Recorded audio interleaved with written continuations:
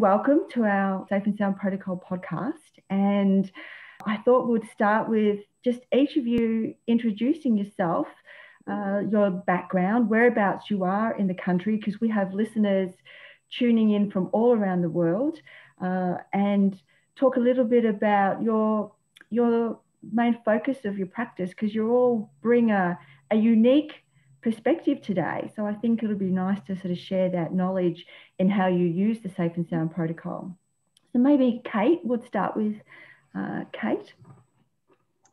Hi, I'm Kate Ortman. I'm very pleased to be here. I am the founder and CEO of Brain Train America. We're in Columbia, Maryland, but we do have clients from all over the United States and outside of the United States as well. We're one of a kind of brain gym for your brain. So a lot of times when people go to the gym, you see elite athletes, you see, health, you see senior citizens, you see children, you see people recovering. Well, and so there's all different ages. We have all different ages at Brain Train. We have children through senior citizens, peak performance, academics, healthy aging, and we do also a lot of recovery work. We do focus a lot on the auditory system and improving the auditory system. We see that's a big weakness for those, and a lot of people don't even realize it. So that's kind of our focus. And since we do really look at improving the auditory system, we've been very much a provider and very happy with the ILS focus.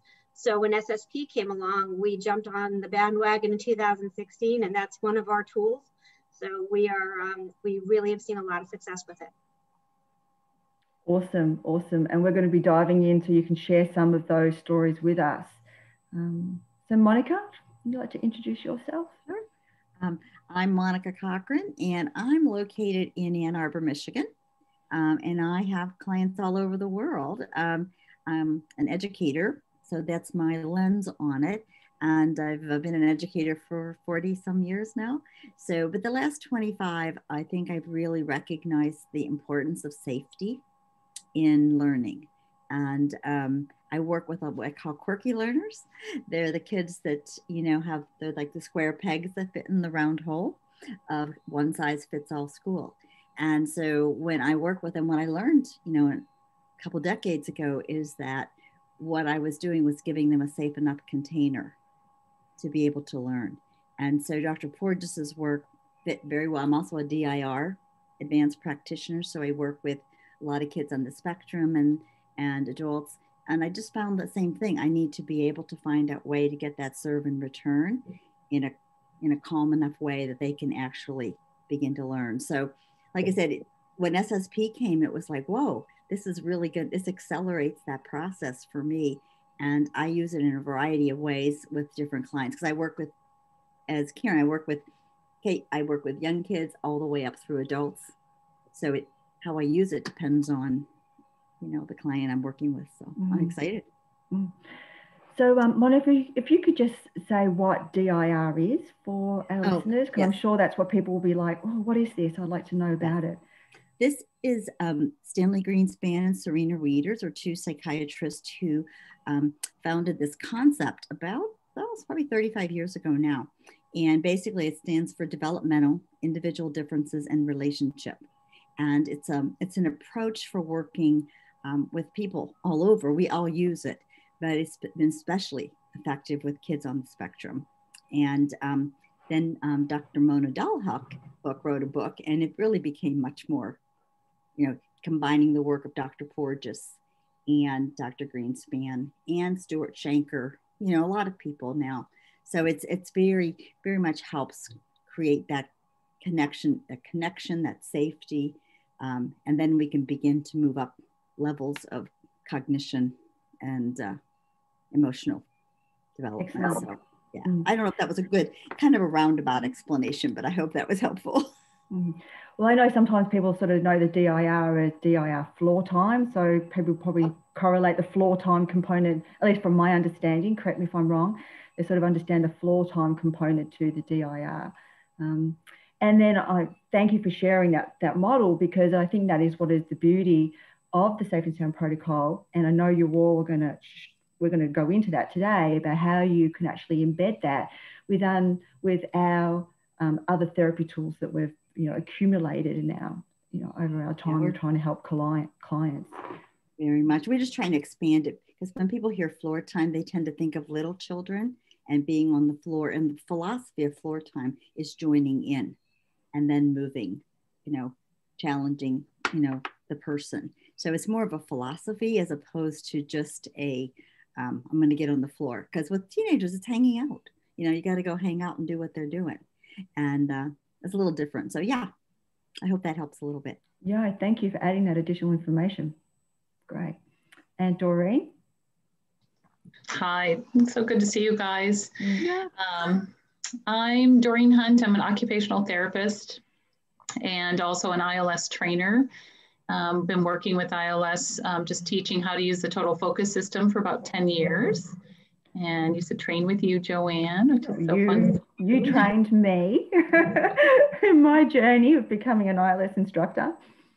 Yeah, I'll never forget our first time together. It was fun. What? And then because of that connection with ILS, the SSP came into my world back in the summer of 2016. So it's been 4 years now. But my focus as an occupational therapist has always been, I'm a pediatric-based therapist for most of my career, all of my career until I started getting into sound therapy. And now I've included some adults, but it's more not my main focus, but definitely in helping adults post-stroke, post-traumatic brain injury, and some with some trauma history as well. But my main focus is, I'm an owner of a pediatric therapy clinic outside the Seattle area. Mm-hmm. And Doreen's being modest, but Doreen also does a lot of the Q&A sessions for the Safe and Sound protocol, and is also on some of the new webinars that are coming out to talk about the new pathways, which we'll chat a little bit later about today. The new pathways have not been released, but we're certainly starting the education process, so practitioners using the protocol know that that's coming and how they can start to envision that journey too. So thank you. So I'm wondering if we could maybe go to, so what do you think has been the biggest thing you've learned from starting to implement the Safe and Sound protocol in each of your practice?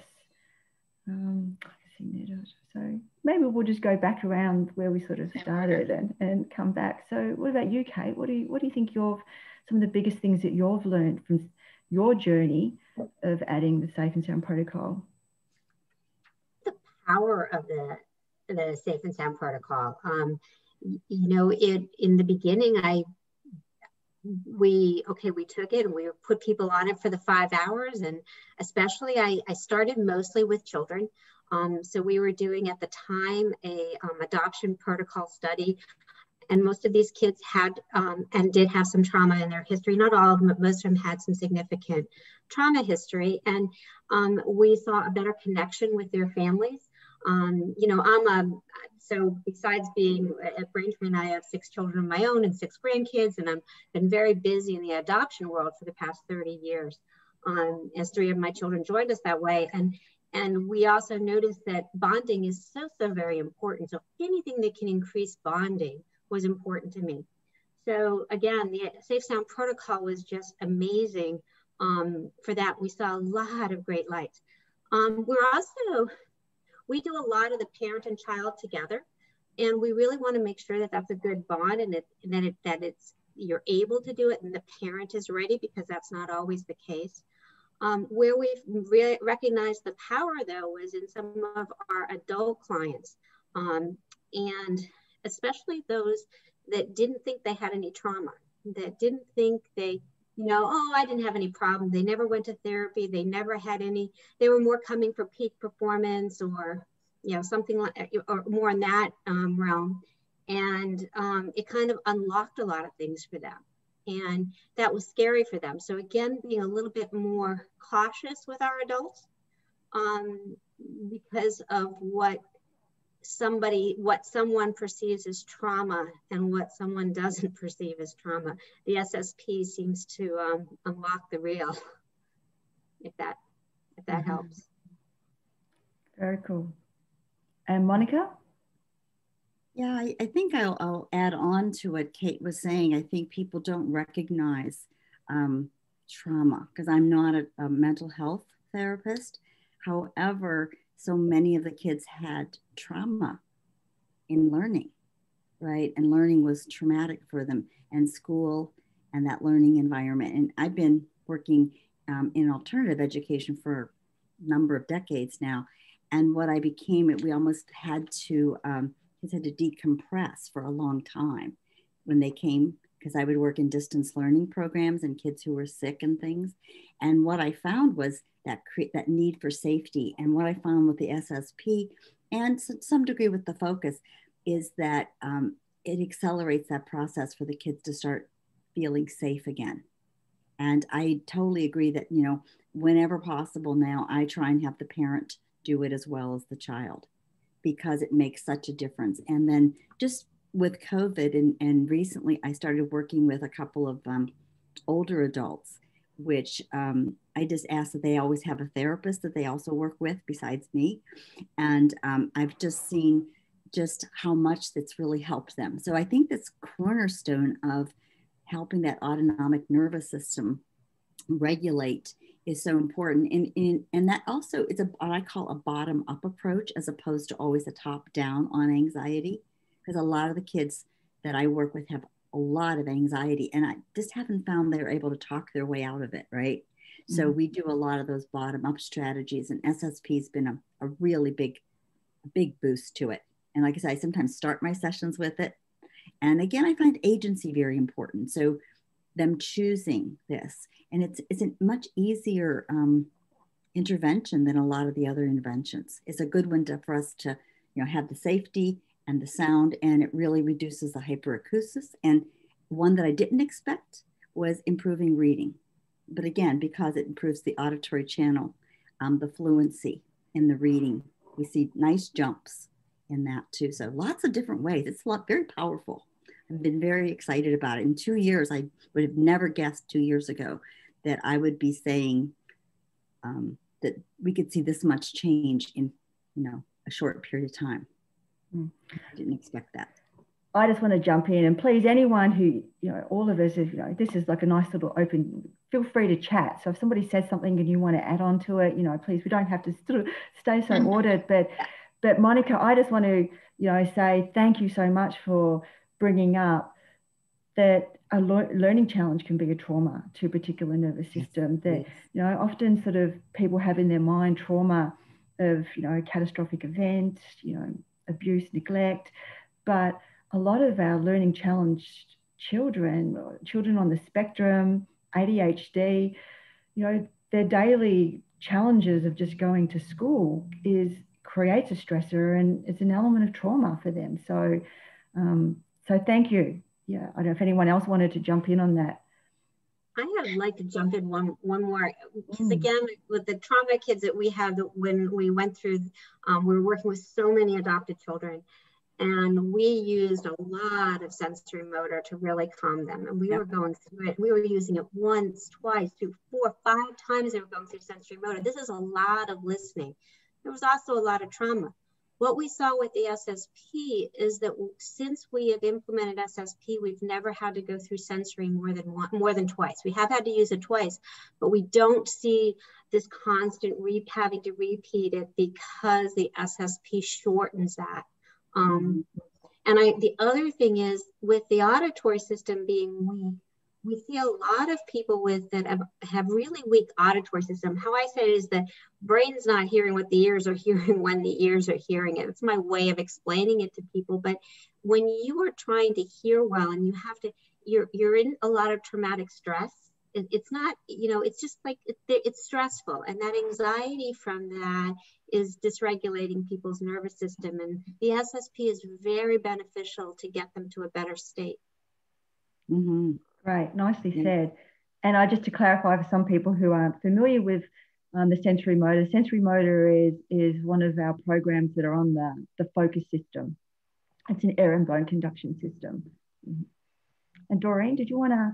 Yeah, and I would just, oh gosh, the biggest thing we've learned so much that you can't even put into a small little statement here, but obviously, I think, as Kate said, the power of this program, since using the ILS Total Focus programs, have seen so much change in, neuroplastic change in the nervous system of individuals. And to go from 60 hours of a sensory motor program to the shift that we were seeing with 5 hours of music was my first aha thought of, oh my gosh.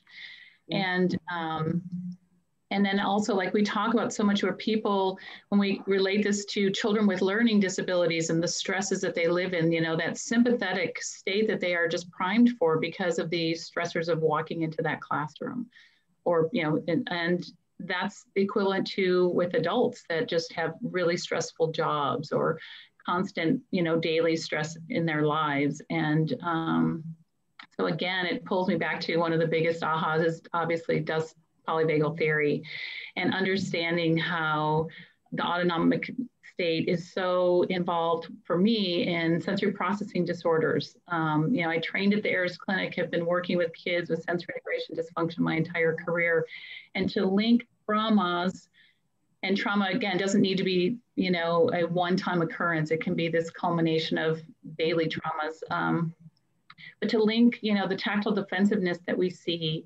and the gravitational insecurity that we see and these other severe sensory sensitivities, to see them lessen through the SSP, through 5 hours of music, has been just like a huge aha moment of pulling it back to, let's look back at the autonomic state, and not just the sensory integration diagnosis or, sensory processing disorders. And one more thing that was a huge aha, and I know I've told you about this, Joanne, was the bilateral motor coordination changes that I would see, the bilateral integration, right and left hemisphere communicating better, which also feeds right into what you're saying, Monica, with the reading. And we do see jumps in especially receptive language first, is what I and those language. And so anyhow, bilateral integration, little kiddo, I had 2 little kiddos that we had worked on pedaling a tricycle, pedaling and steering a tricycle at the same time. These were lower functioning kiddos with some real dysfunction. And it was like you flip the switch on from 5 hours of the SSP. And I had been working on it for months, using even the sensory motor program on these kiddos. That was a shocker to me. And just sometimes the fear, the rigidity in trying new things and trying new foods. That's another one that I was surprised at, that all of a sudden parents were saying, they tried something they never tried before, or we're not having those big, meltdowns first thing in the morning, right? He's able to choose, something for breakfast from what I have, as opposed to I only can have this, one thing. And so the families aren't walking on eggshells starting their day like that, right? Mm-hmm. And I think, we sometimes underestimate just the impact of these small changes in someone's life, because we can give them some predictability, right? And they now feel calm enough to be able to look a little bit further out, with their thinking, and that I can make a choice. I have choices here. I don't have to be so rigidly. And when we get into fight and flight, that's what happens, right? We narrow our choices. Our window of tolerance is much narrower. So anything we can do to expand that window of tolerance and that willingness, like for me, I've done a lot of, reading tutoring over decades.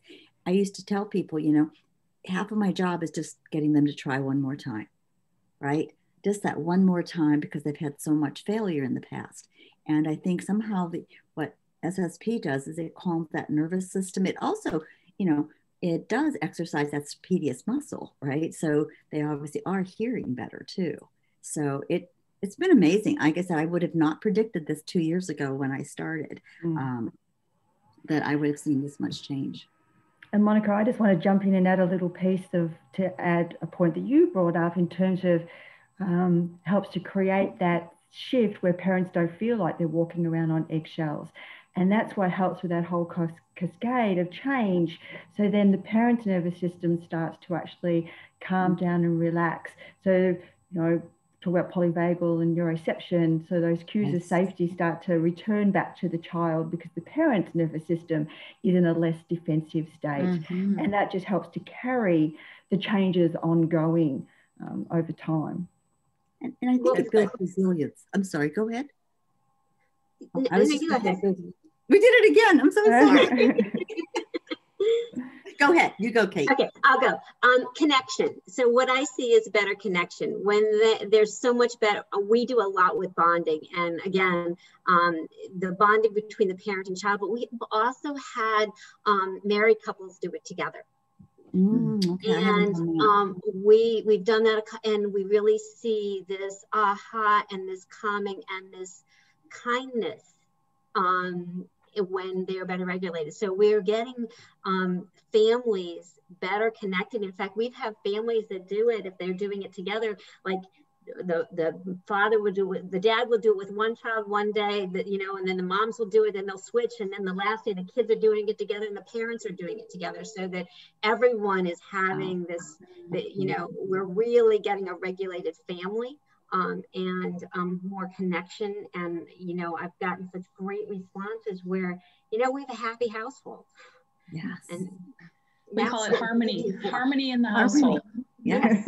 and co-regulation, which is that connection. Exactly. And it is really, I think every marriage and family therapist should be using the SSP first. And then we're all open to listening. We're less annoyed with each other, and I'll say it very personally. My husband and I do it together very regularly. I finally got him hooked on how it helps us, definitely. Yeah. And it actually, I'm glad you went first, Kate, because I was just going to add on it. It actually, what I'm finding, it builds resilience. It's a key, it's one of the components for helping people develop resilience. And you still need someone to have your back, and you need, all kind of other things, but just helping your nervous system regulate a little bit more, it gives you that little bit of grace to develop resilience, to be able to bounce back, because you're not stuck in that fight or flight. And then I say that allows us then to use our strengths. And I'm a very firm believer in strength-based learning. But we can't access our prefrontal cortex when we're in fight and flight. It just shuts down. So anything we can do to get that prefrontal cortex back online again is going to help. And especially, my husband and I, we've been married a long time. We always say we both can't be flipping our lids at the same time, right? Somebody has to be regulated. And it's good when you have two partners in the family, because we have 3 grown kids now, but there are plenty of times, especially after my second son had gotten in a car accident and he had a brain injury, and there were lots and lots of stressful times there initially.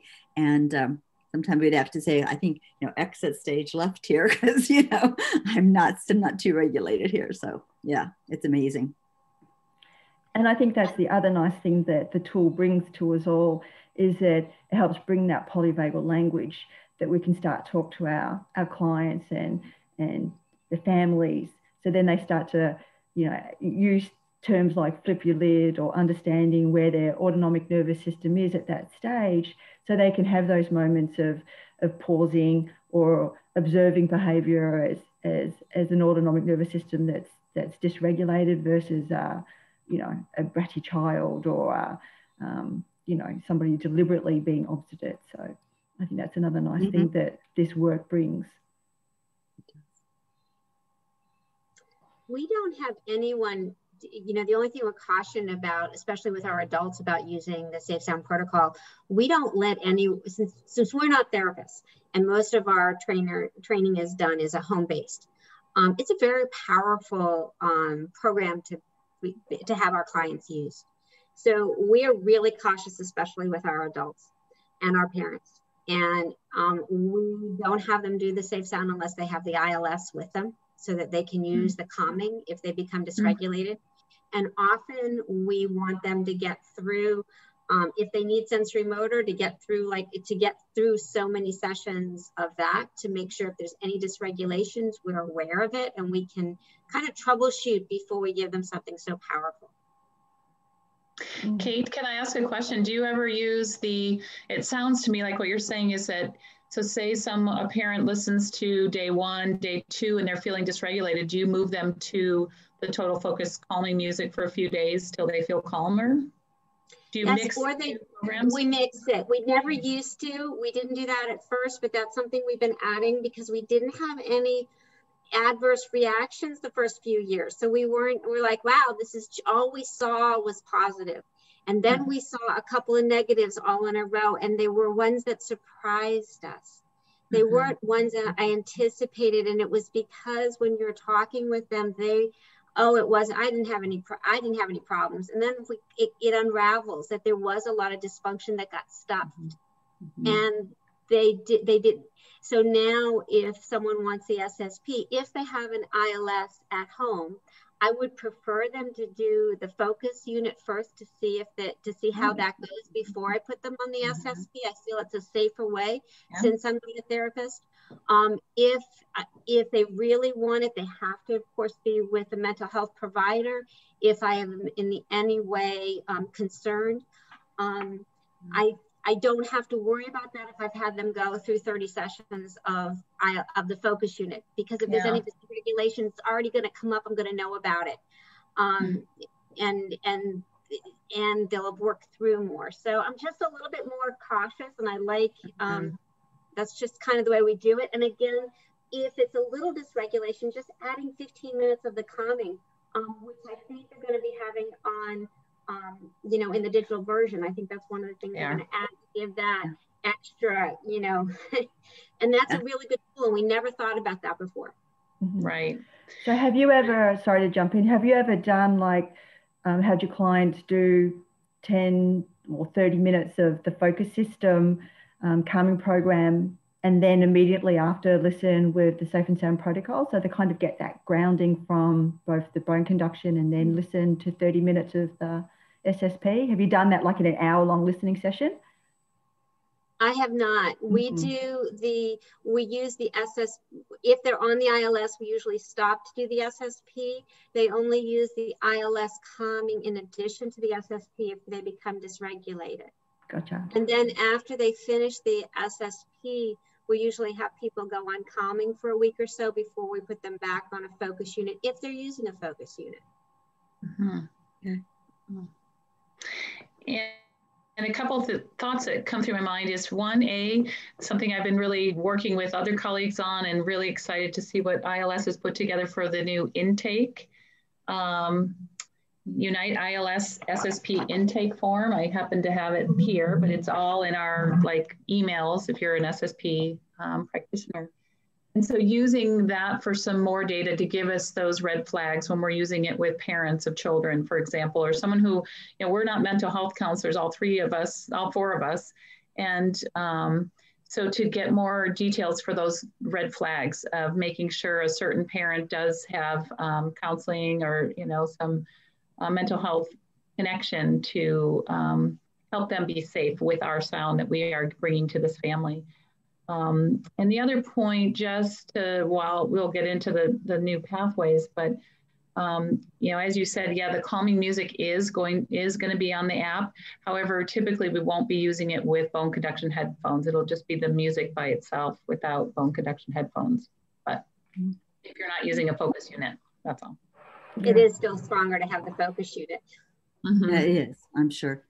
And some of the things I think that we do in the education piece now. I think the education piece, I'm an educator, so obviously, I try to work, obviously, learning into it. But I think that one of the things that we're learning about learning is the more reflection involved in the learning process, the more learning that goes on. And we used to think that was just with adults, but we now know it's with children. Right? When that kid goes, yes, I did it. I mean, that's a reflection already. I mean, they've acknowledged their own learning. So I've been doing more building in a little bit of how this works. Do you ever wonder how come this works? Do you ever wonder how come? I don't like to use the word why too much because kids feel like they're put on the point. It's almost sounding like, too teachery, right? But how come? And then I show them the picture of the middle ear muscle, the stapedius. And actually one little girl said she was studying muscles, and she brought it up to me. She said, do you know what the smallest muscle in our whole body is? I said, you won't believe this, but I do. And she goes, you do? I said, yeah, and I even have a picture of it. We were doing it on Skype, on Zoom, and she was like, and so I showed her the picture, and she was like, oh, that is so cool. She's like 8, and but it is that piece of understanding. We build in some understanding, and I think that really helps parents, and it helps children. It helps us. And I there's somebody had it, and I got it on Etsy, that little picture of the 3 kids. They're stacked up, the happy one, and the kids really can relate right away with where they are, right? And they come up with their own names. That's my turtle. What's this one called? That's my what does he call it? Because the other one is turtle, and then the body, he likes when he feels really good, it says camel. And I think the middle one is the coyote that runs around all the time, but a lot of pacing. That I have so much energy, and I don't know what to do with it all. And I do that when I do the picture of their body. I think that's from Trauma Through a Child's Eyes, Peter Levine. Where do they feel it in their body? We color it in, or but I think that they don't have good interoception either, right? They don't even know. A lot of these kids don't know when they're hungry. They don't know when they're just not having those experiences. And I found that improves a lot. Parents tell me that they know when they're hungry now. They don't fight about putting a coat on when they're going outside, right? And the parents are learning also to say, well, what do you think? Do you think you need a coat outside? Right? As opposed to, you need to put your coat on now. Well, what do you think? And then they get the two-way thing going, and the kids are recognizing it. So I think the education piece that we do with everybody, I think really helps a lot. And I think you're right. And I think this is a good segue into, how do you actually talk about the protocol to families or to children? I'd love to see, because I know we have practitioners who will listen, and sometimes a new practitioner, when they're starting this journey of using an acoustic tool, kind of like, how do I, first of all, I've got to kind of know how am I going to embed this in my practice, but then how do I actually start to talk to this, to my clients? So I'd love to hear what you all have to share.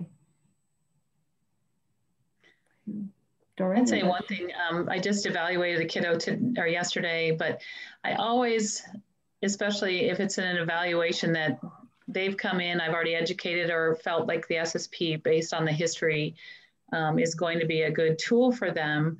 I always try to link with kids their history and any kind of difficult birth history, ear infections, things that are a medical reason to say, oh, that's why these other things can be hard, and take the blame away from them. It's not their fault.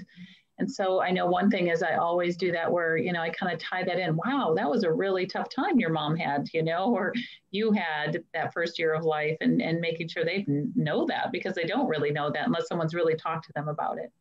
And then moving into, as we're doing the assessment, I'm doing a lot of auditory assessment and asking questions. That's how we move into how we can help their ears and make it be very, low level of understanding, but try and talk about how amazing music can benefit us. And I bet you didn't know that. And talk about those 2 muscles, actually, Monica, the tensor tympani and the stapedius muscles, and how important they are. And I always correlate them with the same. People always know what their pupils do, but they don't know about these muscles. And I always am teaching about, just like what the pupil does with letting in more light and getting larger when it's a darkened room. These muscles need to relax when it's loud or when it's quiet sounds, but they need to tighten up when it's too much sound. And their muscles don't work very well. So turning it into something that's educational at a very easy level. I like that. Doreen, that's what we do as well. The only little difference is that more than half of our clients are adults, and they're coming for healthy aging or peak performance. Or they've had a concussion. We do a lot of concussion recovery. So why am I putting on safe sound when they're coming for healthy aging? So again, strengthening the ear muscles, and as we age, don't just put on hearing aids, but let's strengthen our auditory system. We work on, we do an evaluation that's very thorough with their eye brain, are their eyes teaming together and working together, or their ears, we do a lot of cognition testing for our adults. So this safe sound, again, if there's an auditory and if there's any stress related, I think that this safe sound can be used for a lot more people, because especially right now, everyone's having stress. So, it's pretty easy right now to sell the safe sound protocol to anyone, because everyone understands this is a stressful world. And I also would say something real quick. You talked about early on, Kate, that you didn't need to really titrate it, and 5 hours went pretty smoothly, more frequently than it does now. And I think that speaks to the nervous systems that we are all living with what's going on in the world with COVID and et cetera in the United States. So we won't go there. But anyhow, I think we are all in a different state where maybe that's why we're seeing a lot more over responsiveness to the SSP, and we need to slow it down. I think you're right. Mm-hmm. And I just agree with what you both have said. And I think also just helping people understand that there's something they can do about this. This is not something that is not changeable, that they can. There's hope there, right? There's a hope that there's some neuroplasticity. And, I love Norman Doidge's work. And I know I've just listened to another interview that he's done with Dr. Porges. And I think there's so much neuroplasticity, and a lot of that information is not easily understood. So I think one of the things I think we can do with SSP is deliver that information in a way people can hear it and can understand it, right? And this isn't a major time commitment. And I think that's the hardest part I had anytime I've done the focus is people staying committed to it, long enough to be able to see some results. And I've done other sound therapies early in around the 2000s when my son was first hurt. And this is so much easier to do than some of the other ones that we had done before. So I think that's huge. And then I love the work of Stanley Rosenberg too, because, just helping people understand that, doing some of these simple resets really help. They're not hard. And I will do it with them while we're in that 15 or 20 minutes at the end. 3 sighs, 3 long exhales. With kids, we do all kind of, elephant ones, and, you do all the fun stuff. But I think to your point, Kate, I think it takes Brain Gym to a whole new level, because I've always done a lot of the, crossing the midline and doing all those things back in the 80s, because I came of age when Jean Ayres just started. That kind of tells you how old I am. But, so she was also very influential. And then she kind of went out of favor for a while there. But, you don't forget what you already know, right? And then when I had a premature baby, I got introduced to primitive reflexes. And I went, whoa, I did, you learn. So I think we have life experiences, then we have our professional experience. Mm-hmm. So I think when we can pull all of these things together, and I'm just loving the interplay between, Stanley Rosenberg's work and cranial sacral and OTs. You guys have, sensory issues have been huge. And a lot of OTs, when I first started, did not know about them. That was a very uncharted territory. So many of these programs are needed so badly by people, but they're not known. Yeah. I started brain train on my dining room table, helping one of my kids recover from a 9-hour brain surgery, and another son recover from, multiple concussions. He was a college football player that couldn't drive for 3 years because of blackout. So his recovery was featured in Popular Science magazine, and he's now happily married and living in Austin. So, and my other one is recovered as well, but traditional medicine didn't have these young men recover. They had already tapped out, and they were already both discharged from neurology, but they weren't discharged where they could have a job or have a life. Right. Mm-hmm.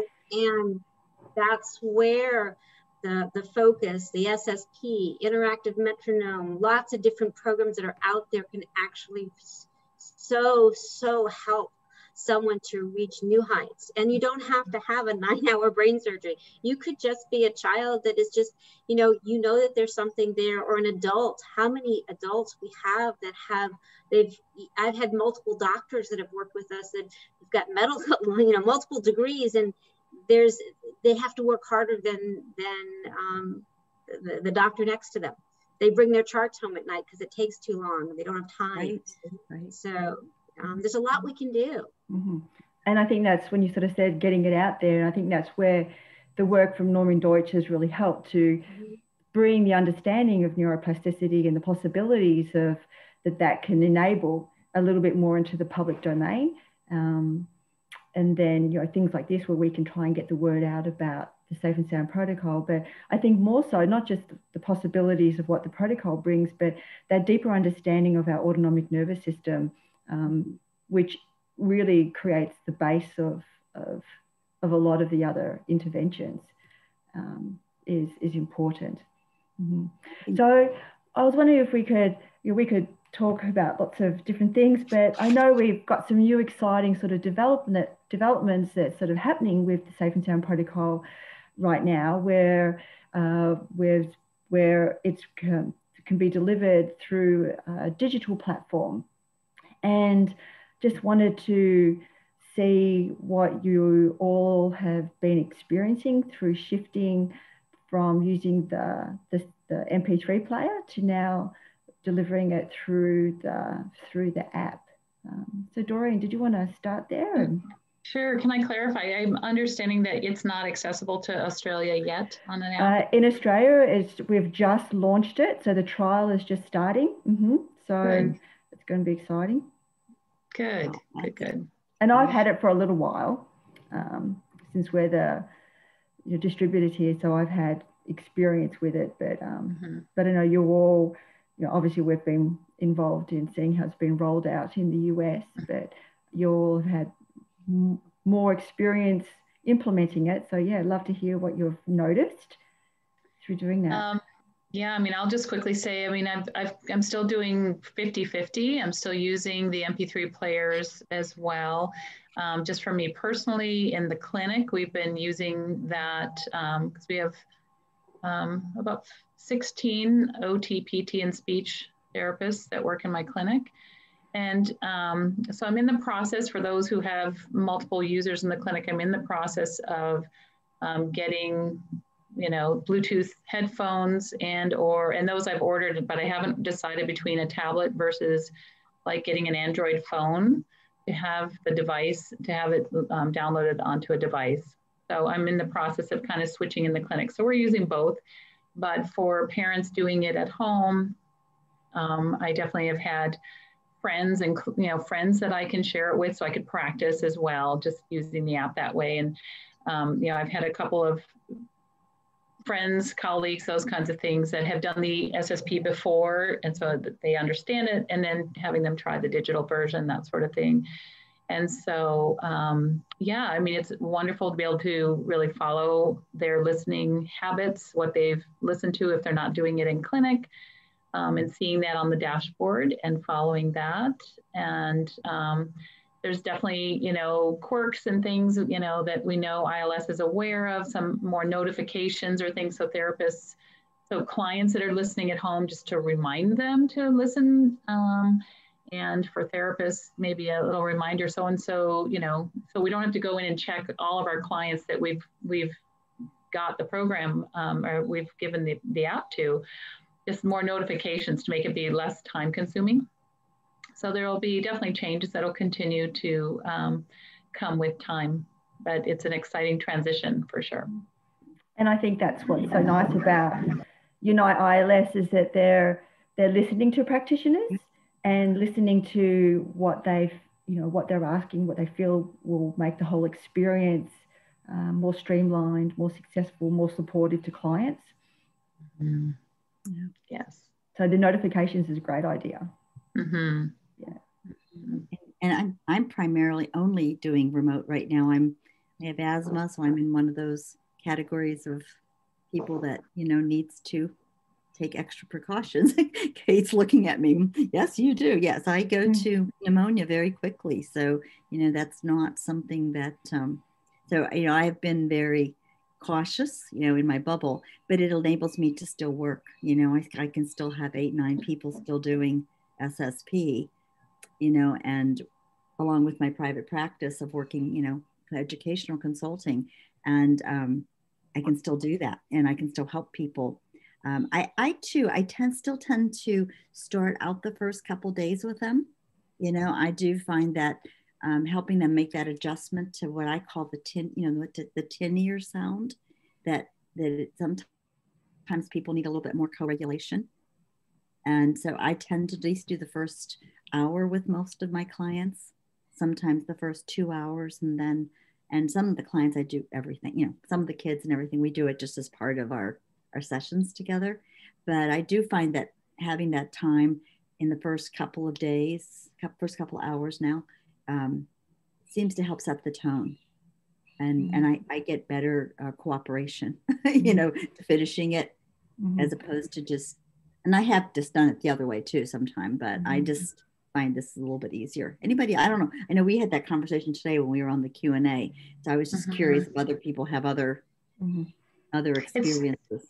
I was just going to say, it's so variable. I called on a client that I evaluated yesterday, and she did 10 minutes in the clinic with me after I finished her evaluation. She's a 9-year-old with like misophonia, really sensitive to the people eating around her, and a lot of history of anxieties. And the mom said she's been asking for more, and mom was working. They were planning on starting Saturday. So tomorrow is the day to start, but she's been asking for more.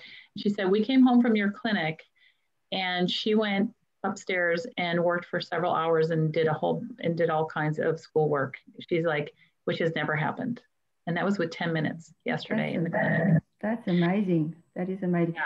So I just wanted to add, and I just wanted to add for people who are listening to this for the first time, and just to add on a little bit to what Monica was saying. So being a practitioner who primarily works remotely, your ability to support clients using the Safe and Sound protocol would have been, you would have shipped the equipment out, waited for the postal to deliver that, and then would have worked remotely with the client, one client, as they work through if you only had one system, and then would need for it to, once completed, be returned, and then you could then go on and work with somebody else. So that is the beauty about the digital platform, is that now you're able to, through a dashboard and through the delivery through the app, practitioners are able to help more clients with using the protocol, but still very much through the dashboard where you can visualize listening sessions, very much being tuned into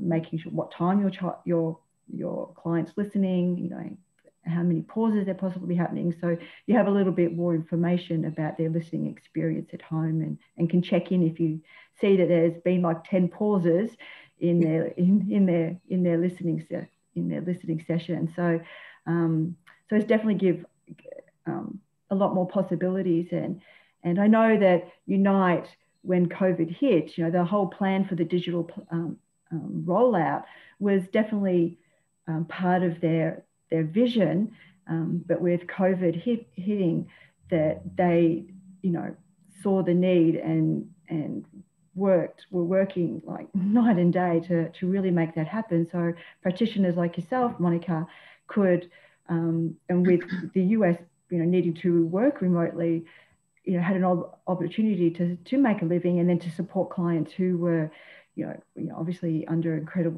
increased stress demands because of COVID. So yes, the app is continuing to be updated, and the digital platform will be continually built, but there's been, I'm not sure, some people just think, technology is a little app and something sort of simple, but the amount of work that's had to go in on the back end just to build this, and to make it as streamlined as what it is right now, has been excessive. And a lot of work, and the ILS Unite team, it's 100% been, they wanted to support practitioners in helping to help their clients.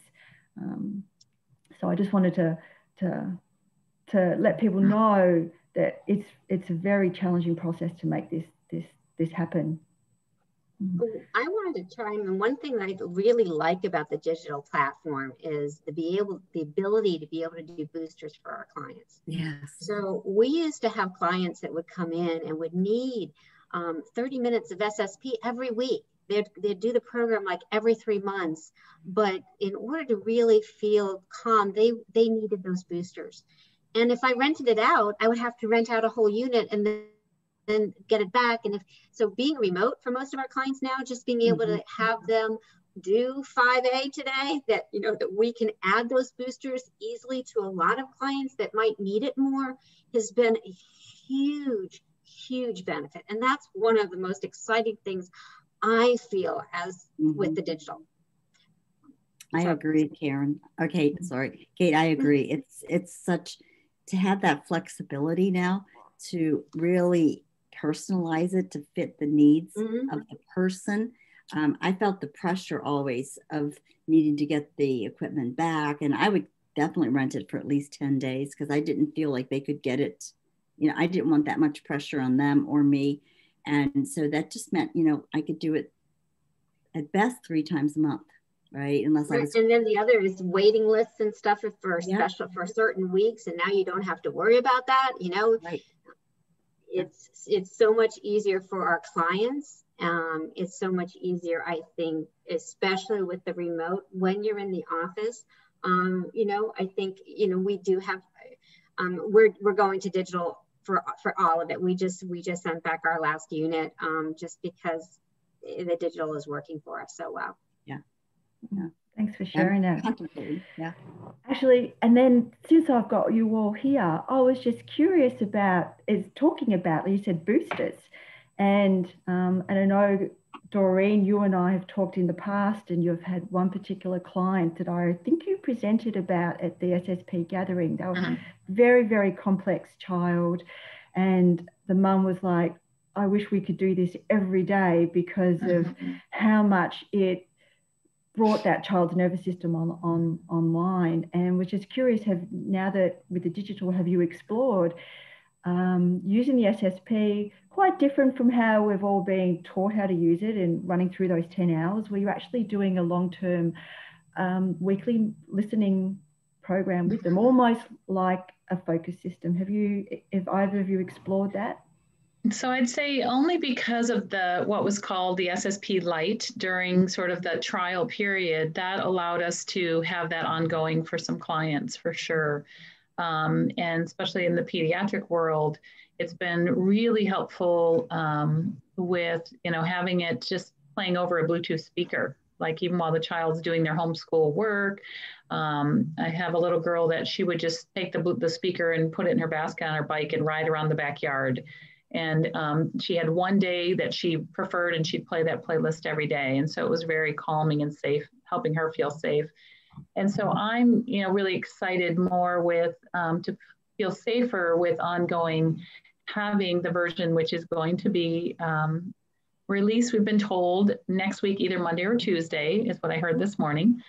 But is it okay to kind of talk about that flow right now with this question? Just before we move on to talking about the new release, does Kate or Monica, have you all explored that option of using our SSP core for a little bit more like weekly, almost like a focus system listening protocol? I'll jump in. I actually do that with 3 of the kids right now.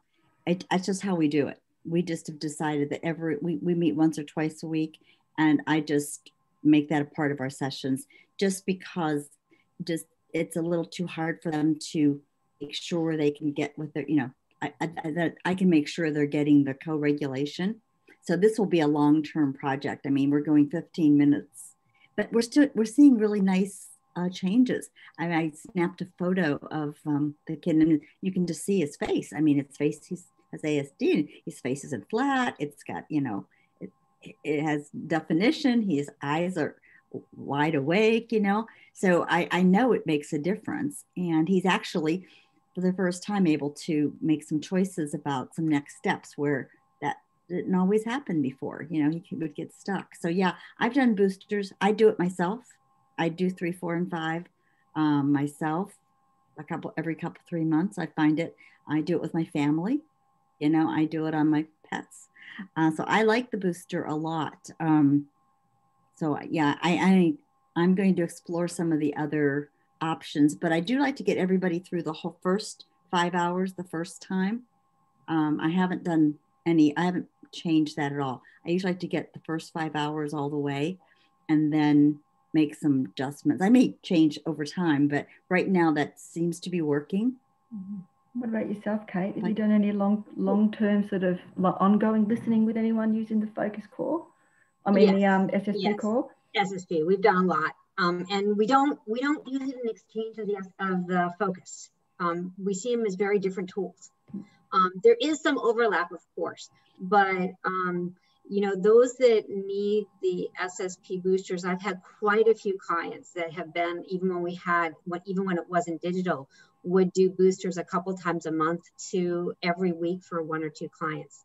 And that went on long term. I think I did one client an SSP booster for a year every week.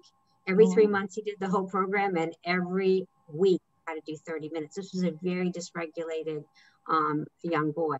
And it was it really held him out for the week. And they drove, you know, an hour each way to get that half-hour booster, because I couldn't rent it out for half an hour a day. And I didn't want them to have it in their home for a week. Not money being the issue, is that they would overdo it. Right. And I was concerned with that. Whereas with the digital, I can see that it's just being used for 30 minutes. Because I don't feel comfortable. And I told them, I'm not allowed to have it in your home that often. So you have to come here. Now I can say you can do it 30 minutes at home. So I think it's very, very helpful. But again, I think the SSP, for those that need the ILS focus, we look at it more for, we've got an incredible boost in visual tracking with the focus unit. We've got a lot of healing with our concussion. We've got a lot of auditory improvement that the focus brings that the SSP isn't targeted for. So they work so well together, but they are two very distinct programs. Yeah, thank you for that. Yeah, great. So, Doreen, I was wondering if you could talk to us a little bit and share about the other new development that's happening in terms of the additional programs that are being added to help support the SSP core. Right. So they now are calling it really like 3 pathways. And the SSP core that we've known and loved, that is still like the rock, you know, and the biggest neural exercise that we can provide. And think of that as being central in these 3 journeys, or these 3 different options that we now will have. And so another one's called the SSP Connect, and that's really just the playlist of the music unfiltered. So the adult 5 hours of music, or the child 5 hours of music unfiltered, and which really could be utilized, and it's called the Connect, to really think about developing that safe relationship first. Some people will be triggered by certain memories from songs, or triggered or just uncomfortable from, like we said, day 1 and day 2 is so extremely filtered. It sounds more tinny. If you've got a severe auditory processing deficit, it's hard to even, you know, probably recognize some of those songs or be tuned into them, because it's harder to understand if you have some difficulties. Especially with kids, from my perspective, with language and learning disorders, we've talked about, we wish we had the full playlist so that they could get used to the songs, get used to the music with full spectrum, and then move into the more extremely filtration of the SSP core.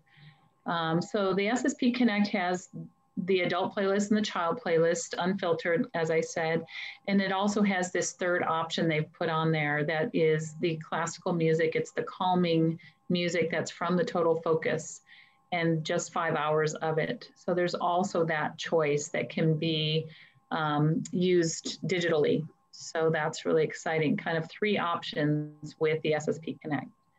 Then we have the SSP core, and then we have what's called the SSP balance. So thinking about maybe maybe using it after the SSP core. There's so often where people really want more. They're disappointed when 5 hours is done. They love how they feel. Can I do a little bit more? And that's where we've, added the boosters, sometimes repeating days 3, 4, and 5 to make it an 8-day protocol. Sometimes, or doing those boosts where I definitely do a half hour of the SSP core, like in their sessions once a week.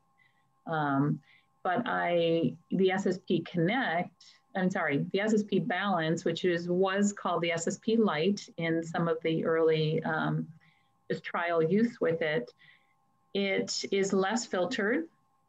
It's filtered with the frequency envelope that the voices never go away. There's always that connection to the person singing, the voice of the in the music. And so, less filtration should be less intense, but we need to be really careful that during those trials, even though it was called the light, there were many people that said, this is not light. This is definitely having a lot of influence on my clients.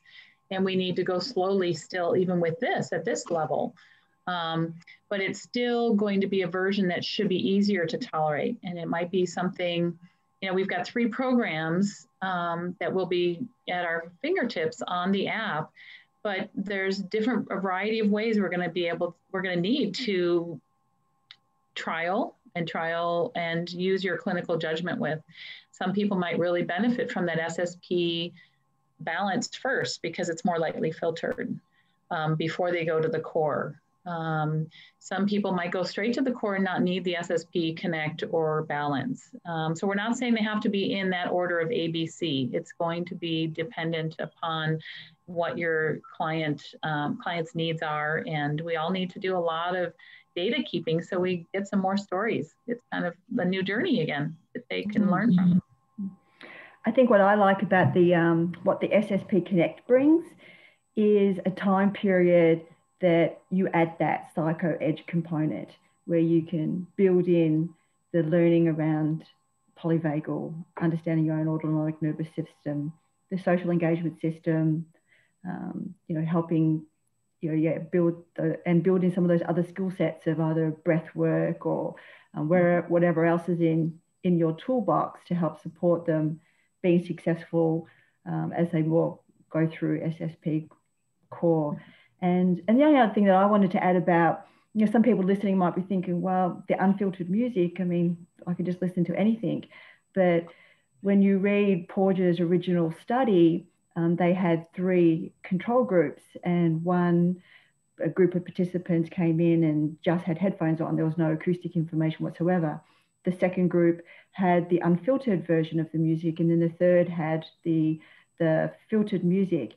And so when they do this statistical analysis, both unfiltered music and filtered music participants improved in comparison to just wearing the headphones, but there was an improved statistical difference in the filtered group compared to just the music. But so you get a therapeutic outcome through listening through music through headphones. And in my study, I've exactly seen the same, that in my study, I replicated a component of Dr. Porges' study where my control group had the unfiltered version, the exact same experience in coming in with their parent listening to the music, and then the active intervention. And I see improvements across my measures in the control group. So there is something very therapeutic in listening to headphones. And then when we layer in everything we know about polyvagal, helping the safe person be a safe person and create that connection, that we're creating quite a lot of possibility during that SSP Connect time. Mm-hmm. Mm-hmm. Very cool. Mm-hmm. Yeah, it's exciting. Just our understanding of the need for connection, and we call it attachment and connection and bonding. That understanding, I think, needs to be, I hope that message gets, spread widely, because I think that all of what we do in education, we don't spend enough time on the process of learning, on the process of connecting with the learner, the student, with each other. And some of it we do automatically, right? we smile, we make eye contact. That's not always done. I mean, I remember going always when I was in the classroom, going to the back of the room to greet kids, right? As opposed to being in the front. And just that, you know, and I worked with engineers, and I found that was really the trick. If I wanted to get good reviews, you had to say hello to everybody when they came in. But those connections are so important, because back then I didn't know what I was doing. I was creating safety. I was making it safe and I was doing writing, you know, and I really didn't like people critiquing their writing, right? So it was real important for them to feel that safety. So all these are tools in our toolbox to help all of us be in states more grounded. Grounded, yes, absolutely. I love that word, grounded. And I think Dr. Paul just says it's like a neurobiological imperative that we have connection. Yeah, so it does lay the foundation.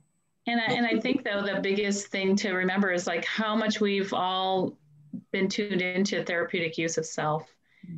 But the SSP is so powerful for that neural regulation that, you know, we're looking at if it can cut 6 months off of psychotherapy sessions, you know, it's like, you know, instead of the person being a visitor on the couch and turn them into someone who's working and trying to heal and trying to change. You know, it's so powerful. And, you know, yes, all those things that you're talking about, Monica, are so necessary. But to speak of the changes that we all see in the power of the SSP that helps that individual nervous system and autonomic regulation change, it's huge. It's been such a gift to us.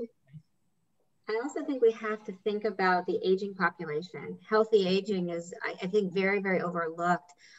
Alzheimer's is just growing so rapidly, and it's in most cases preventable. And the learning that the older individual has to do, the training that they can do, the neural connections they have to make, the feeling of safety that they need so that they can reach outside of that box.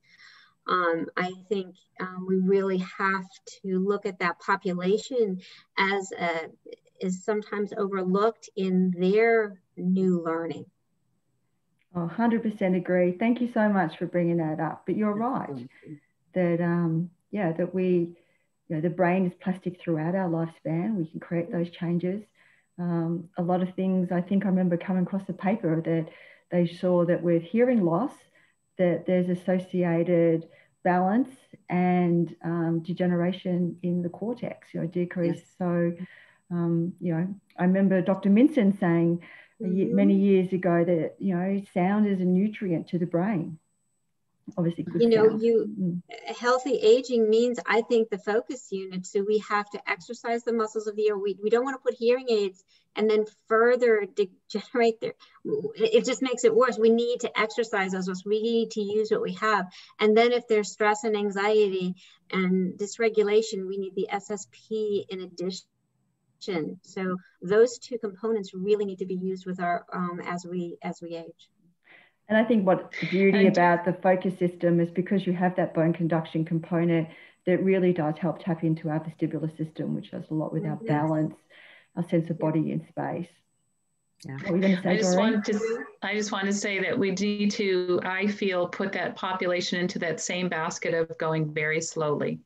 Yes. And being very cautious and careful. I remember using the total focus on my dad.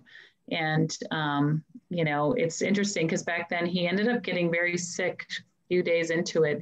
And I just think back of sometimes people's immune system's responses from the SSP. And I remember thinking, could I have caused this with music, you know, with my own father? And it wasn't any, like, he got better, but it was just a matter of, I remember that at that time. And I think I now know more that it sure could have been that, you know, we need to just go slowly, but very beneficial. Absolutely. Mm-hmm. Mm-hmm. And we've known for a long time that music has been, I have friends who are music therapists and it's been so, they've been working with the aging population, the Alzheimer population for a long time. I think this is just another tool, would be in their toolbox as well, because we've known that music really, they're more alive. They're right there with you. And I've saw it with my own parents going through dementia too, that music was one way to relate, even right up till the end. Mm-hmm. And I think if they're reacting poorly, I do agree, Doreen, so much that we have to be slow with this population. But if there's more adverse reaction, to me, it shows how much they do need it. We have to go slower. We have to be careful. But it's also an indication of a higher need for the intervention. Absolutely.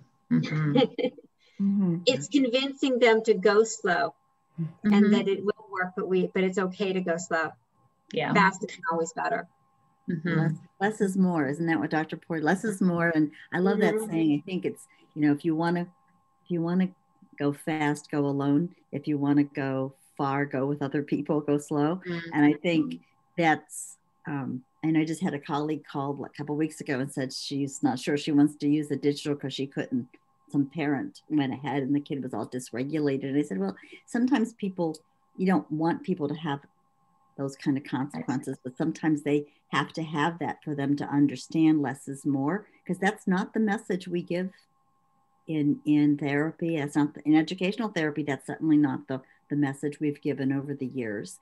So I think this is a very different message, and some people need to hear it more than one time, right, before they really get it. And so I haven't had anybody have and I'm going to say I have not had a really dysregulated client. So some of you who have probably have more experience with it. I've been around lots of dysregulated kids and people working with on the ASD population, but not from SSP. So keeping my fingers crossed on that one. I think those experiences are less so now because we definitely have learned that we titrate the input to the particular nervous system we're working with. So I'm really aware of the time, and this has just been amazing. But I was wondering, as we move towards closing, if there was any last sort of closing thoughts or comments that you have, and you can either direct it to new practitioners or practitioners considering learning about the Safe and Sound protocol, or if you particularly want to address your thoughts to families or individuals. So Doreen, did you want to start? I guess one thing that I always say, because right now we're doing one Q&A a week, and it's such a gift from ILS Unite to have this open discussion forum for your questions. I just highly recommend that anybody seeing this, that they are aware that those Q&As exist at no cost to just sign up, and you can find them on the Facebook groups most easily, because Ann Smith usually puts them on there, or on the dashboard if under education, if you're doing digital SSP, or on the again education on the ILS website. But those Q&As are geared more for practitioners, Doreen? They're geared for practitioners, definitely. And there are different, I do one once a month typically. Right now they're weekly because of the introduction of the new pathways. And, but there are other practitioners that also do Q&As, just not quite as frequently. And Liz Charles, who is a mental health practitioner, physician in England, does one. So especially if you're a mental health counselor, sign up for Liz Charles talks and Q&As. We have an audiologist, Kavita Kaul, and Marianne Kaminsky, a speech pathologist. The two of them do one together about every couple months. So if you're a speech pathologist or audiologist, that's a great Q&A to sign up for and get your questions answered that might be directly related to that area.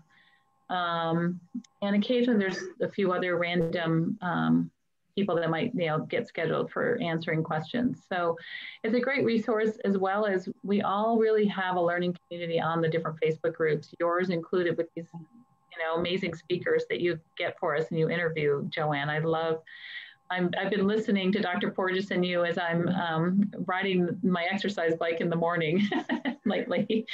And so, get into, hopefully people are using, that's how I love Facebook the most, is just for my SSP community. Really appreciate it. I want to echo what Doreen was saying. I find that the Q&As to be really helpful. And if you sign up and you can't go, if something happens, a meeting runs over, you could listen to the recording, because usually within about 48 hours, 72 hours, the recording's available. And I row, or I walk and listen often. But that's so helpful, because what it does, I think, is just keeps the information flowing, right? And you're thinking, and I just like, I know I probably sound like a broken record. We're just recognizing the importance of reflection, that reflection after an experience, because what that does is that opens those neural pathways, and we're making those connections. You know, the old what wires together. And sometime I'll have an insight an hour or two after I've listened to it. Oh yeah. Or I recognize a pattern that I hadn't experienced yet, but somebody else has experienced. And the Facebook group is wonderful. So I would encourage, you know, anybody to take advantage of these free trainings. There's not a lot of free trainings around. So, and I really do appreciate learning from other people. It's so helpful. And I think what you said too, it helps build that community where you feel connected to somebody else, you know, with a similar sort of mindset and practice approach. Mm-hmm. So Kate? I think, sorry, Kate, before you say, the community point, it's amazing how Dr. Porges's whole feeling about social engagement and community is so number one important, and look at what he's created. We all have become friends through, you know, on the computer from around the world, and sometimes we haven't even met some of these people except for on the computer, and we feel like we know each other really well. It's really been awesome.